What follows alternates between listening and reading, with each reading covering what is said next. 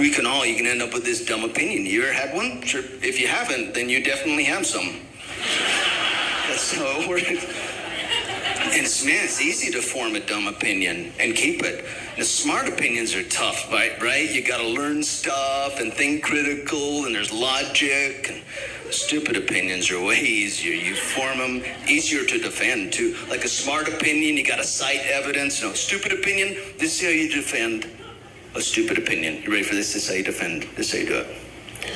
Well, that's what I heard.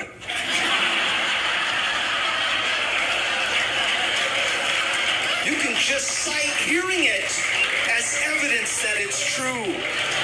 If it's a dumb enough opinion, well, I've heard it like 3 times. Okay? Everybody's saying it. Any idiot knows. Yeah, we consulted the idiots. Well, that's not what I heard. You will just cite not hearing it as evidence that it's not true. You expect me to believe there's something true I haven't heard at least 3 times. Look, this is the first time I'm hearing this. And none of the idiots, look, I'm an idiot. And then you get defensive. We do that. People get defensive, huh? They're like, well, you call me a liar? No. Maybe I'm just saying, maybe you heard something that's not true like 3 times.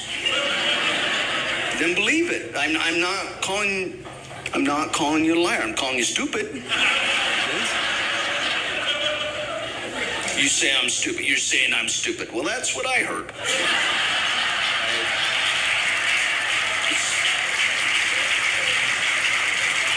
About it. There's a warm day in winter here a little while ago. It's like last year. She was 7 and she came home from school scared, talking about global warming. She was scared by a warm winter day. When I was a kid, we enjoyed a warm winter day. It was fun because we didn't see it as a symptom of impending doom. So we enjoyed it the same way you would enjoy sudden weight loss until you find out it's an intestinal parasite.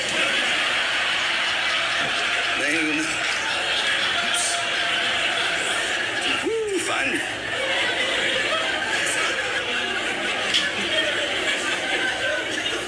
And actually, it was a lot worse. I don't know if you know that. If you're not old enough to remember, the environment was actually much worse for a while. We made progress. We should be happy about that.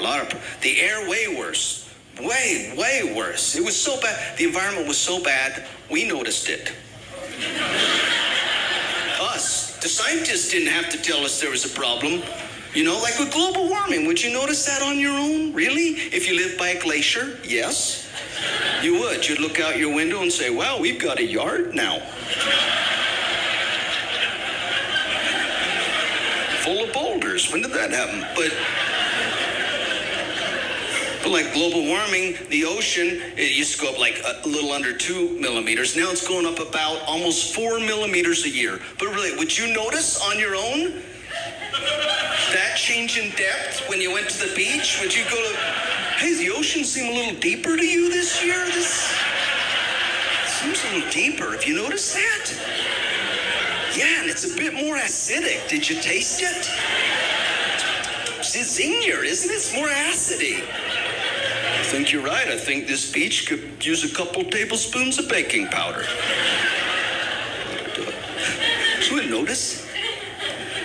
Whereas it was so bad, it was so nasty, we didn't need a scientist to tell us in the 70s that there was a problem when in 1973, the Cuyahoga River in Ohio burst into flames. See what I mean? Any idiot knows there's a problem when there's a flammable river. Doesn't need to be a scientist. You don't even need a GED for that. It's probably some junior high dropout down smoking by the river because it was good for you. And he like threw the butt in the river and I was like, whoa, that is not supposed to do that. That is, I'm not a scientist, but I'm pretty sure that's supposed to extinguish my cigarette. It is. This is spreading like a son of a gun. Well, yeah, call the fire department, but tell them to check their water. That's it. We might have had us a paradigm shift here. Flaming river.